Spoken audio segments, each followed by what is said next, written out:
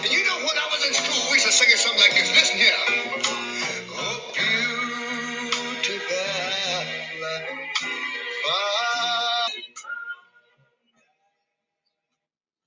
Good morning, everybody. Happy Monday. It's a short trading day today. It's July 3rd, 2023. Great to be with all of you today. My name is Bob Lang, and I run explosiveoptions.net. And an amazing, wonderful chat room with some great people in there. If you have not had a chance to stop by and see what we're doing in the chat room, please do come on over. It's explosiveoptions.net, and you'll see a link in there to join us in the chat room. So let's talk about things. Well, Friday, of course, was the last trading day of June. It was the last trading day of the quarter. It was also the last trading day of the first half of 2023. So what's the score at halftime of the year 2023? Well, we have S&P 500 is up roughly, let's see here, 16%, 15.92. And if we were going to annualize that, that's an annualized rate of about almost 32% for the year. Of course, we dropped 19.5% last year, and we were down at one point over 30%, and cut that loss a little bit off. The NASDAQ, of course, big mover this year, up 38% in 2023. Of course, last year it lost about a third of its value, 33%. So it would really have to gain 50% this year to recoup all of those losses from 2022. So we're up 38.7%. If you analyze that out, of course, 77% on the year if we come up with another second half of 23, which is much like the first half of this year as well. Russell 2000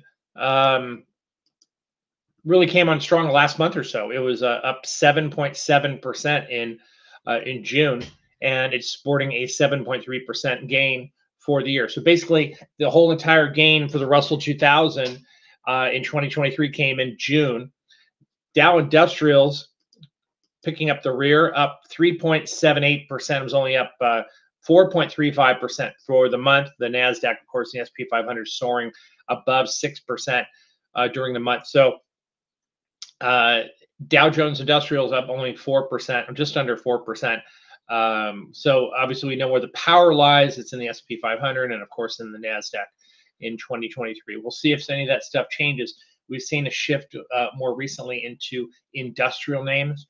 So that may very much help the stocks that are in the Dow Industrials. Of course, they're not all industrials. We do have some technology names in there too. We have some energy names. Stuff that's not related to industrials, but we'll see what happens later on this year. So it could wind up being a good year if the market rotates into Dow Industrial and smaller cap names. Small cap names, of course, a lot of banks, home builders, materials names. So those stocks did extremely well at this last month. So what's going on this morning so far? Futures are kind of mixed right now. We see the NASDAQ is up a little bit here. The Dow futures are down 75. S&P futures down 4.25. Market's going to close today at 1 o'clock Eastern time, 10 a.m. Pacific time today. Again, a short day, and then of course markets will be closed tomorrow. So what is this week like? This week is very similar to the type of week we have during Thanksgiving week, right? When we have a full session for the first 3 days, then we're off Thursday, of course, for Thanksgiving, and then a half-day session coming in on Friday. So just the opposite of that. So we have a half-day Monday, full day off tomorrow, and then 3 days to go. So later in the week, we have the jobs report coming out on Friday. We have a few preliminary job numbers, the ADP, the JOLTS, and the jobless claims coming out. Prior to that, we have the FOMC meeting minutes from the last meeting in June coming out on Wednesday afternoon.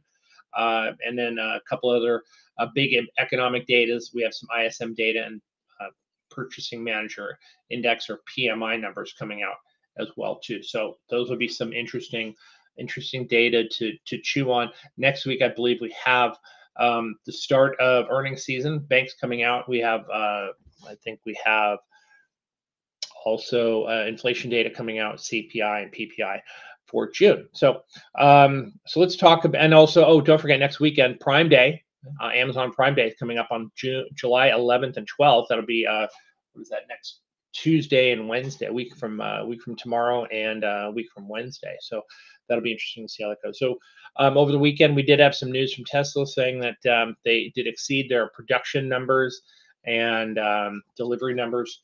And so the stock is gapping up nicely today. I do have quite a few positions on with Tesla. I have some bull put spreads. I have some long calls and some call spreads as well too. So those positions are probably going to do well this morning.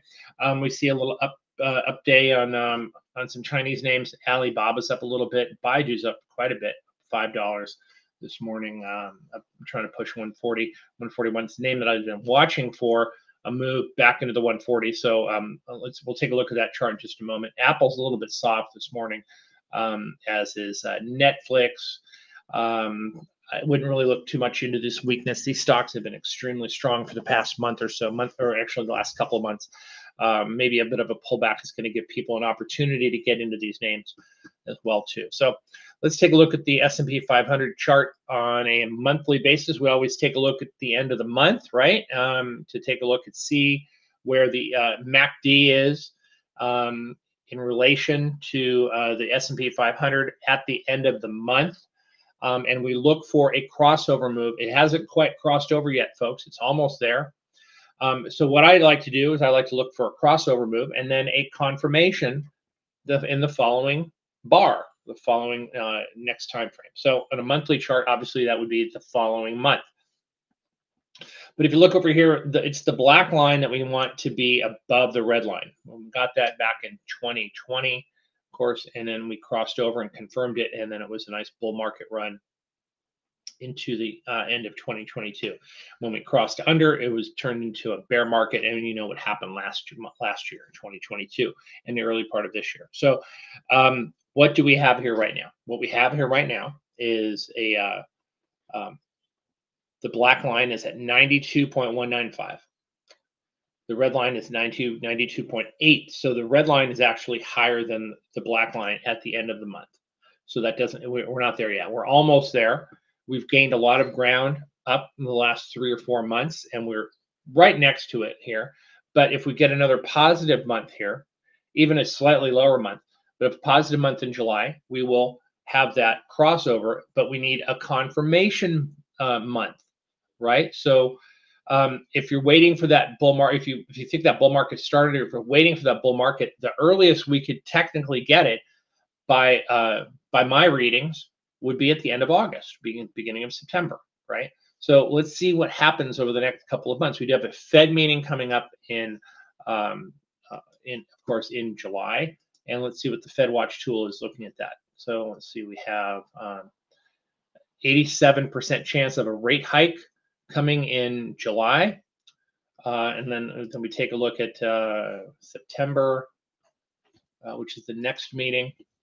And there's a 69% chance, almost 70% chance that we hang tight into November. And of course, listen, in between July and September, what do we have? We have Jackson Hole, and everybody remembers what happened with Jackson Hole last year. It was a disaster for the bulls, and we took off to the downside. Huge monster drop in the indices. I don't think that's going to happen again this year, because I don't think Powell is going to spook the markets as he did in 2022. But you never know, right? So you have to be prepared for something like that. Volatility is extremely low right now. We have the VIX at 13.78. Not many people are worried about markets going down right now, so that could be a problem. High complacency. Okay. It simply means that people have been continuing feeling good about piling money into the equity markets as well too. So I don't see that becoming a problem until we get a rise in volatility and people starting to get a little bit more uncomfortable with stocks. Let's take a look at the 10-year yield right here. It had moved up to 3.85% the other day and came down 3.84, but we're pushing right above there, right at that. We have a gap to fill above 3.9, and then we have some resistance at 4% if we decide to get up there. Now, what's interesting to note here is that a lot of people have been complaining for the past couple of years about the inverted yield curve, right? The inversion of the 2s and 10s, which was extreme, is about 160 basis points. Well, we're now only down to about 105 basis points difference, and that gap is narrowing. And what is causing it to narrow? It's the rates on the long end of the curve have there's Tony barking. It's the rates on the long end of the curve have started to creep up towards the short end. Okay, it's not the short end that's moving down; it's the long end of the curve that's moving up, right? So as we move up towards those short rates on the Fed funds futures, that inversion starts to go away. And when that inversion starts to go away, people start fearing a recession much less than prior days. Okay, so just keep that in mind. I did say that we were going to take a look at what stock was that? Tesla here. Let's look at Tesla here on the chart, and Baidu, right? So let's take a look at Tesla here. So Tesla, again, a beautiful uptrend here since the beginning of May. It pulled back for a nice cup and handle pattern over here. We have the nice base here, carved the right side of the base, pulled back to that 20-day moving average last week, and now we're going to blast up higher. We'll see if that 280, 281 level gets penetrated today or later in the week. It could just be a spot to do some selling. I'm going to do some selling myself too. I'm going to be selling some of the calls and buying some of the put spreads back that I put on last week. Of course, we do have a holiday coming up tomorrow, and again, a short trading day today. So it might be a good day to sell some premium. And why is that? It's because normally we have 5 days of trading. We only have 3.5 days of trading this week. So if you're a seller of options, you get that decay working for you in your favor.